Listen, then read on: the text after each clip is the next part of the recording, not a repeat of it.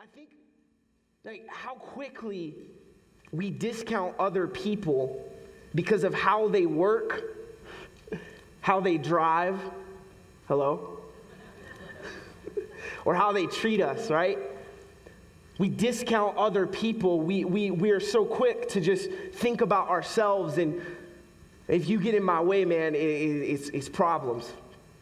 You see, we live in a culture where we have to earn respect, we have to earn praise, and we have to earn honor. Very much so, in the place that we live, you have to earn these things, right? But I think that as believers, as Christians, as people who carry the heart of this house, we've been talking about family values here. I think that our perspective on honor, it's one of our values, it's what we're going to be talking about today. I think that our perspective should be vastly different than how other people see honor. Where we look at honor and we see, well, you have to earn it. You gotta do something for me before you can earn this thing. I think that Jesus sets a very clear and a very different example for us to follow. And so I'm going to be in John, the Gospel of John, chapter 13 is going to be the main text we kind of camp out in today. We'll hop around into some other places, but I want to read this and then pray, and we'll get into it. You see, I think what's so cool about the Gospel of John as you're turning there is that it really looks at the miracles and the divinity of Jesus. Each of the Gospels kind of have their own flavor. You know, Matthew was all about connecting the Jewish heritage to Jesus and how he came to fulfill that. You have Luke, who was so worried and so concerned about that message being presented to a Gentile group and community. And in John is just all about miracles. Pastor Mike said it today. We still believe that God works miracles. We still believe in miracles. It's another one of our values we'll get to a little bit later, but that's what John is talking about in a lot of his perspective. And here in chapter 13, Jesus teaches an incredible lesson in modeling how honor works in the kingdom and why it's important for us to follow it. This is what it says. I'm going to kind of jump around in just a bit of the passage here. I'm going to start in verse 3. It says this in the NIV. It says, Jesus knew that the Father had put all things under his power, and that he had come from God, and that he was returning to God. This is on the last night that Jesus was alive before his death. So he got up in verse 4, he got up from the meal and he took off his outer clothing and he wrapped a towel around his waist. And after that he poured water into a basin and he began to wash his disciples' feet, drying them with the towel that was wrapped around him. It skips down into verse 12 and it says that when Jesus had finished washing their feet, he put on his clothes and he returned to his place. Do you understand what I have done to you and for you? He asked them. You call me teacher and Lord, and rightly so, for that is what I am. Now that I, your Lord and teacher, have washed your feet, you should also wash one another's feet. I have set you an example that you should do as I have done for you. Very truly, I tell you, no servant is greater than his master, nor is a messenger greater than the one who sent him. Now you know these things. You will be blessed if you do them. Let's pray this morning. Lord Jesus, I just ask that you would just continue to meet us and speak to us this morning. I pray that you would speak this word through me, Lord, that you would take what I have prepared. You would take the things that you know that are on our hearts to speak as a pastoral team. Lord, I pray that you would just say exactly what it is you want to say, and I pray that you would just tune ears to be able to listen to exactly what it is that you want them to hear and you want them to apply to their life. Lord, we thank you that we have a code and a system of values that we can look to. Lord, and I thank you that we have the opportunity to take a look at honor today in your word. Lord, I ask that you would just be with us through the rest of our time together. In Jesus' name, everybody said, Amen. Amen. So like I said, we're going to jump around a little bit, some other places, so don't put your Bible away just yet. But I do think that from this main passage, there are three things that we can kind of apply or learn about honor. Little throat stuff, so Northwest plug. It's through our internship, and whoop, whoop, all good stuff. Anyway, there are three things that I think we can really apply and look at when it comes to honor and honor in the kingdom as Jesus modeled it. And that is this, that honor is actually selfless. The very definition of honor is to place a high respect or esteem on other people. At its very definition, it puts other people above us. So it can't be self-serving. Honor cannot be self-serving. It has to be a selfless thing. You see, the desire to be superior and to be honored above other people is actually completely opposite of a Christ-like attitude. It's completely opposite of how we are supposed to live our lives as Christians. It's modeled here through Jesus. Jesus was reminding the disciples in that moment that there was no reason to be puffed up by their spirituality, by their character, by their accomplishments, by their calling. I mean, Jesus said he was the Lord and the teacher of the disciples in this group of friends, and here he is washing their stinky, nasty feet. He took this perspective of a servant, this place of a servant. He was saying that none of this stuff matters. It's selfless. I think that it's hard if you know people, and I know none of us do. Don't be pointing around, okay? But I know that we can see how hard it is for selfish people to give honor to people. It's hard for a selfish person to give honor to another person even when they deserve it. Even when that person deserves honor, if we are so self-consumed and so worried about ourselves and so inwardly focused, we'll never even be able to give honor even where it's due.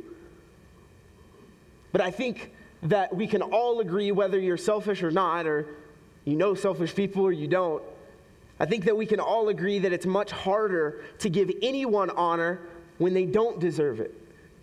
It's much harder to give people honor when they've done nothing to earn it. It's much harder to serve people, to love people, to be underneath people when they don't deserve to be shown honor. There's a passage in 1 Samuel chapter 26. David has been anointed as king. God has anointed him and chosen him as king. And Saul was still the king at the time, and he was kind of getting worried. So they used to have this really great relationship and this great friendship, and all of a sudden Saul starts to lose his marbles a little bit. He says, okay, well, if he's anointed king and I kill him, then I get to be king still. And so he starts to try to go after David, and David is running for his life, and there's actually a multiple times where David could have killed Saul and just taken the throne. But I want to read what happens in 26, 1 Samuel chapter 26, verse 9. It says, David said to Abishai, don't destroy him. Who can lay a hand on the Lord's anointed and be guiltless? As surely as the Lord lives, he said, the Lord himself will strike him, or his time will come and he will die, or he will go into battle and perish. But the Lord forbid that I should lay a hand on the Lord's anointed. And he says, now get the spear and the water jug that are near his head and let's go. And you're like, okay, great. He just stole his stuff. What he actually took was the spiritual aspect of Saul's life and Saul's sustainability as king. In that moment, David had a perfect opportunity. As a matter of fact, Abishai, David's servant, was like, man, I will do this right now. Try Jesus, right? Like, let's go. David said, no, we're not going to do that. You see, David saw this opportunity to kill Saul not as a chance to go up in his rank or to take what was his. I mean, he had been anointed king. Why wouldn't you? He didn't see that opportunity. Instead, he saw a trial and an opportunity to show honor to someone who God had placed an anointing on at a certain time. David demonstrated restraint. And not only did he demonstrate restraint, but he actually showed goodwill. How many people would say if you spare somebody's life, you're showing goodwill to that person, right? He had the perfect opportunity to exact vengeance. I mean, Saul was making David's life horrible. He was on the run constantly. And at that moment, he could have stepped in and could have ended it all and stepped into what God was actually calling him to. But he didn't, because he knew, David knew, that it was not his role to actually make things happen. It was his role to honor people. It wasn't his role to step in and do what he thought God was telling him to do. It was to honor people that were put above him. Even if that had it long expired past its expiration date, he was going to honor Saul. See, David was assured that God would move Saul and he would step into the kingship at God's time. I think that is so much of what honor does is a lot of times we want to go in and we want to do stuff, or we want to tell people off. We want to tell people how we feel. And what honoring people does, it not only helps our heart, but it actually glorifies God, because it says, you know what, I'm not going to take this into my own hands. I'm going to honor people. I'm going to love people. I'm going to serve people. It's very selfless. David didn't presume to take God's plan into his own hands and do things in his own way. See, David knew that if God intended for something to happen, he would bring it to pass. I mean, he gave 3 examples right off the bat. This is going to happen, or this is going to happen, or this is going to happen. I don't need to kill him. It was all in God's timing, and he recognized that in that moment, honor was the answer. Even though he knew he could have killed Saul and stepped into that moment of kingship, he didn't. I think honor being this selfless thing, if we can change our perspective to start to see that as something that is selfless, something where we don't expect anything. A lot of times we have superficial honor where we honor people in order for them to see how we honor them, and then they'll honor us by giving us a promotion or something.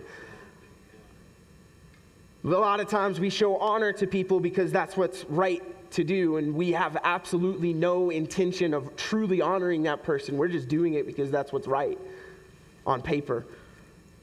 But I think if we can start to really understand the definition of honor actually elevating people above ourselves, and we understand that in all cases, honor authentically will never put us at the center.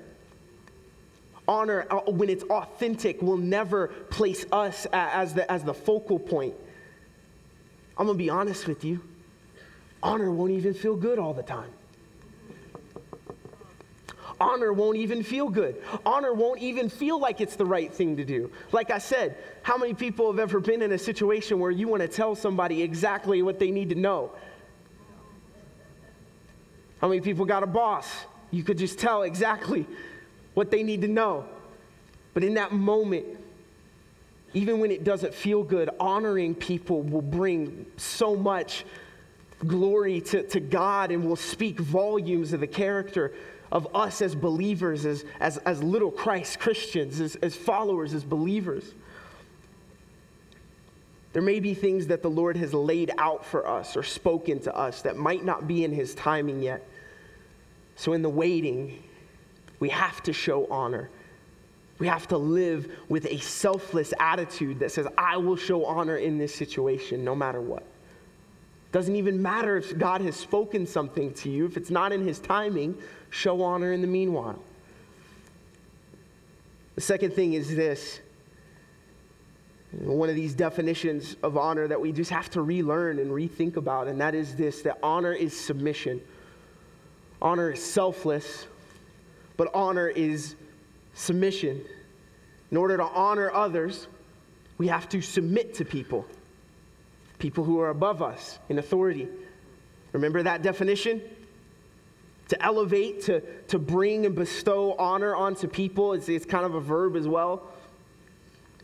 We have to submit as we do this.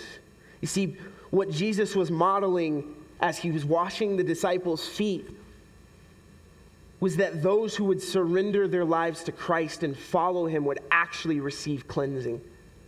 They would actually be able to receive a new life.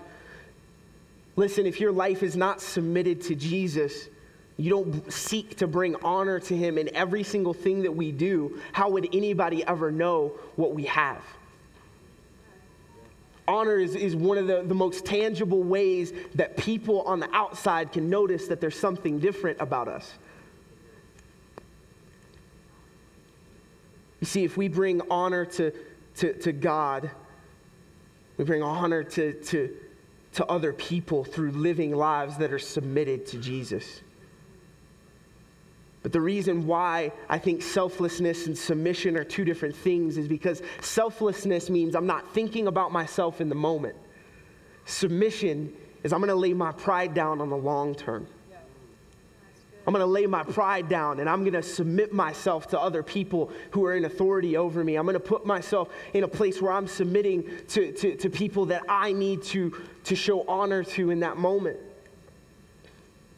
In that section that we didn't read in John, Peter actually refuses to be washed by Jesus.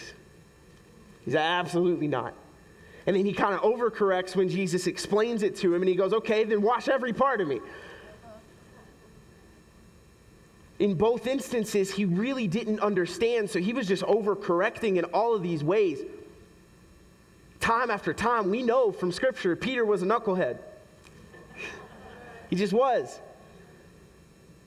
In this moment, I would say refusing to be washed by Jesus and have him wash his feet in that moment, he was not being submitted to what Jesus was wanting to do. We have to be submitted.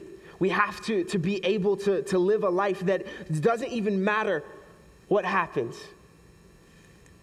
In Matthew 26:39, just before Jesus was about to be crucified, he went to pray in the garden. And it says that going a little further, he fell with his face to the ground. And Jesus prayed, "My Father, if it is possible, may this cup be taken from me. Yet not as I will, but as you will."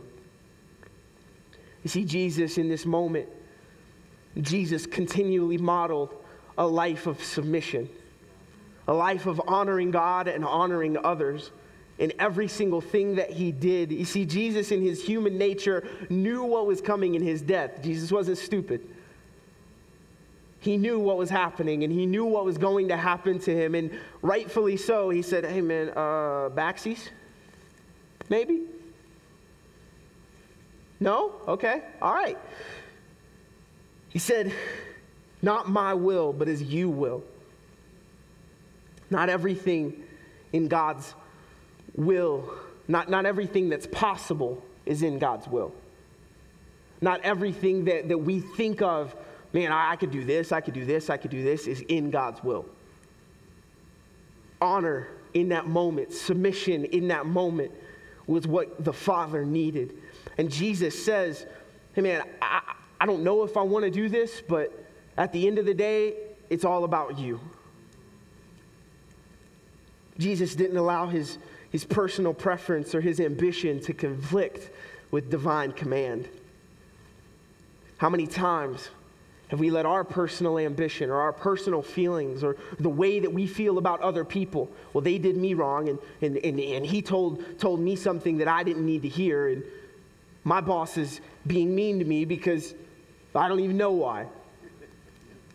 So I'm just going to go tell them off. How many times has our personal ambition or our personal feelings or what we think is right in that moment conflicted with what God is actually calling us to? How many times do our feelings conflict with what God is calling us in? I would argue that it's a lot because our feelings are not fun. See, Jesus in this moment modeled and showed what it was like to be completely tempted to let this cup pass from him. Completely tempted to say, you know what, I don't want to do this. Completely tempted in that moment, but also completely obedient to what the Father had willed. I think in that moment, man, we can be completely tempted to say what we feel like is right, to be able to just tell people off, to be able to speak freely. How many people wish that we could be able to do that, right? So many times in our feelings, man, I just. But we have to be completely obedient to the Father's will to show honor where honor is and isn't due. See, Jesus was more concerned about the spiritual separation way more than a physical death. But even in that, God provided a way for him to sustain through it. If we would live lives that are submitted to God and that honor other people, I believe without a shadow of a doubt that God will sustain us through whatever trial, whatever hardship, whatever thing we're going through. Honor is the answer. He'll give us sustainability if we would do our part and show honor to people, to show honor to God, if for nothing else. You see, as Jesus was washing the disciples' feet, instead of basking in the glow and the power of authority, Jesus emptied himself in that moment. The disciples, as they're getting their feet washed by literally the Messiah, they're still arguing and bickering on who was going to be Jesus' number two. In the moment where Jesus is modeling how to honor and how to live lives that are submitted to God and to other people, they are still worried and so driven by their personal ambition that they can't even see the lesson that Jesus is trying to teach. Man, I think that we have to lose this mentality that if we show honor to people that we'll be elevated. Like I say that to show, if we are motivated to show people honor, and that's our motivation so that we can be elevated, I think we've missed the point. I think true, authentic, honoring lives continually lower ourselves, continually submit. I think back to the time that I was living with my parents as a kid. And I knew all the 10 Commandments, right? I knew Bible stuff. I'd come home from Sunday school and they'd ask me, what'd you learn or what'd you talk about? I learned to honor my mom and my dad. And then as soon as they'd ask me to do something, it'd be a huge fight. As soon as they would lay down some rules as I got older, no, not doing that. Because in my brain, their rules were illogical and their reasoning and their justification for saying what they were saying or doing what they were doing made no sense to me. So it was easy for me to say, I honor you. But when it actually came to implementation, it didn't happen. Submission is the actual implementation of how we honor people. Submission, living lives that are submitted to God and to other people is the way that we honor people. If I say that I honor people with my mouth, if I say that I honor my parents with their mouth, by the way, 10 Commandments, honor your father and mother is the only one of the 10 Commandments that has a blessing attached to it. And I believe wholeheartedly I've shaved years off of my life. No, I'm joking. It's a bit morbid. It's a bit morbid, isn't it? Shows how important it is. If I say that I honor people with my mouth, but I never actually submit to the people that I need to, am I really honoring? Is it really just enough to say, I honor you? I honor you. I love you. I'm in it with you. But I never actually live a life that is honoring towards that person. I would submit that we're not. So if we say that we honor people that God places in authority over us, at our home, at our church, in our workplaces, in politics,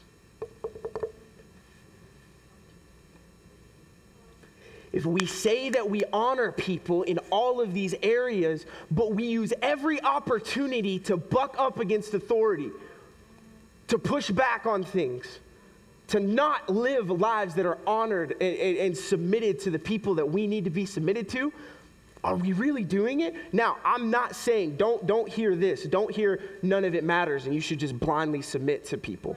I'm not saying that. For sure we have standards. For sure we have values. Absolutely. If there's things to push back on, if there's things to buck up against, go ahead and do it. But if you are using every opportunity to not even listen to the people that are in authority over us, are we really living lives that are honoring people and honoring God? These are things we have to think about. Are we living and honoring people through submission? The last thing is this, is that honor is service.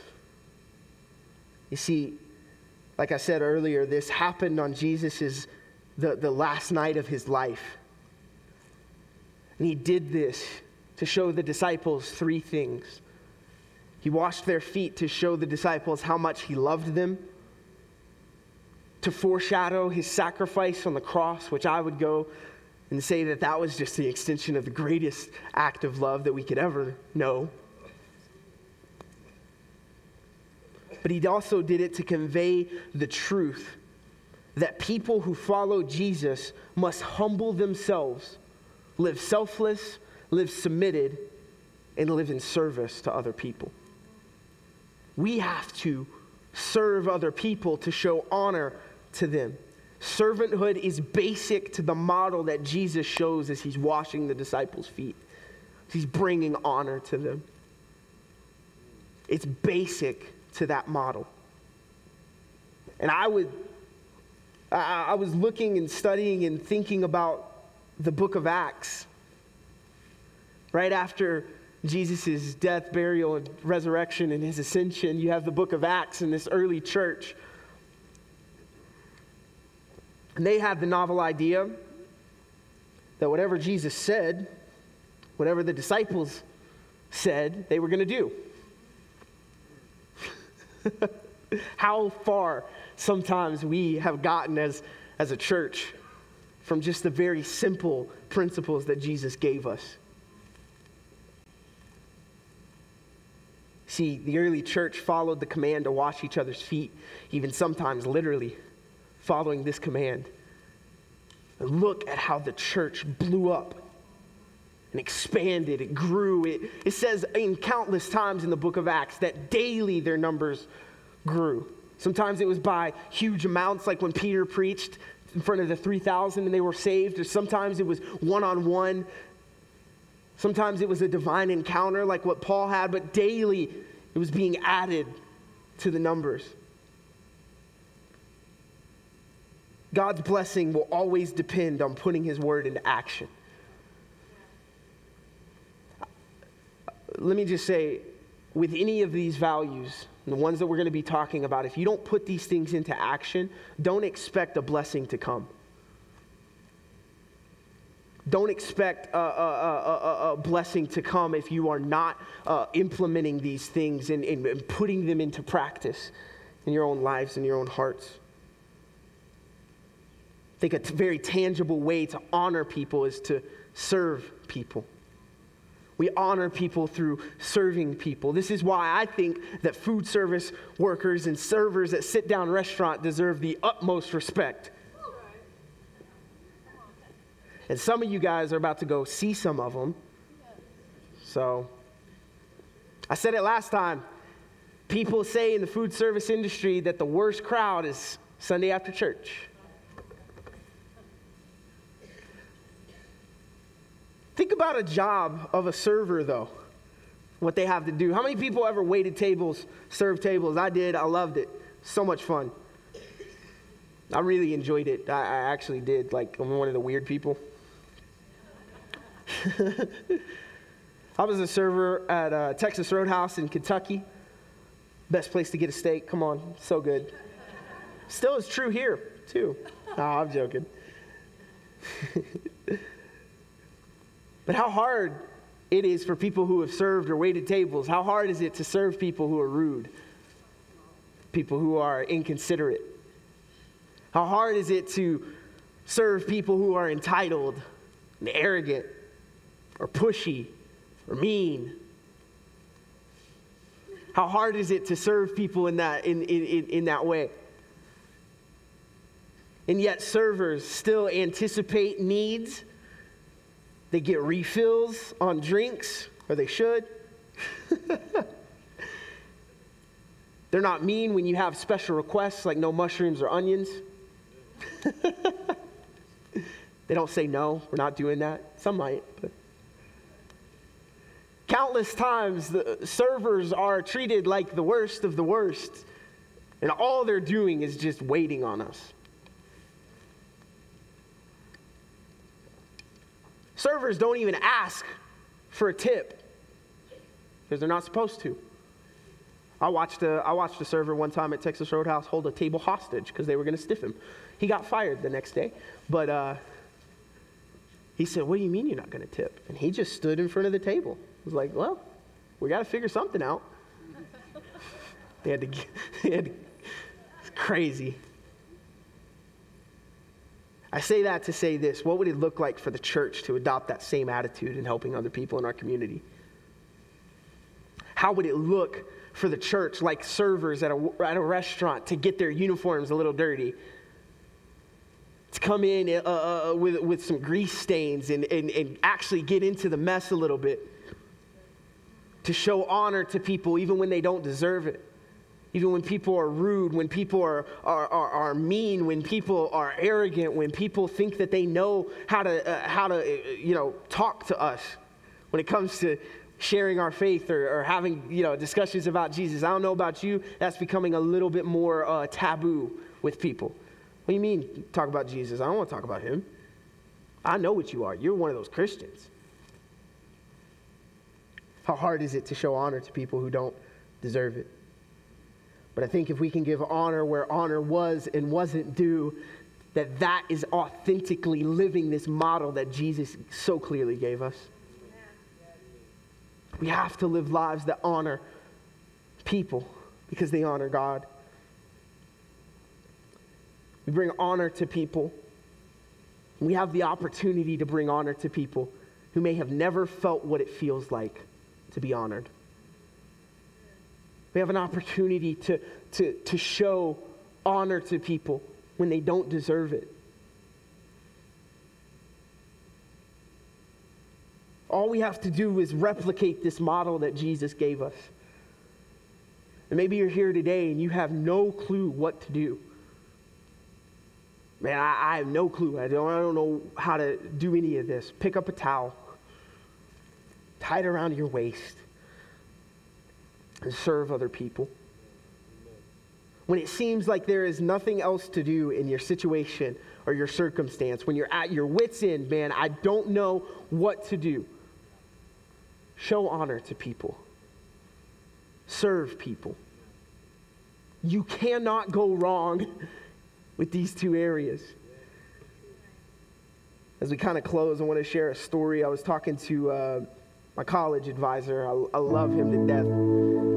Macy and I went to Springfield to go visit, just hang out, and we had lunch with him, and we were explaining and talking about some situations that we were dealing with where it was just really, really tough. And we said, man, we just don't know what to do. We've tried everything. And he's really great about just telling random stories, and then all of a sudden it connects, and you're like, how did you do that? You're a Jedi. But he was sharing stories of pilots in World War II. They were being trained that when their helicopters and when their aircraft went down and they took damage, as they were spiraling out of control, all of them just continued to pull up, pull up, pull up, pull up, pull up, until the last possible moment they tried to just pull up on everything. And what happened was, as they struggled to go against the grain, they continued pulling up until they couldn't, and they crashed hard. And time after time, they were just losing all sorts of people in these crashes. They got a team together of researchers, and they said, okay, what are we going to do? And there was one instructor. No, it wasn't Tom Cruise. I know everybody's seen the movie, okay? It's really awesome, especially around here.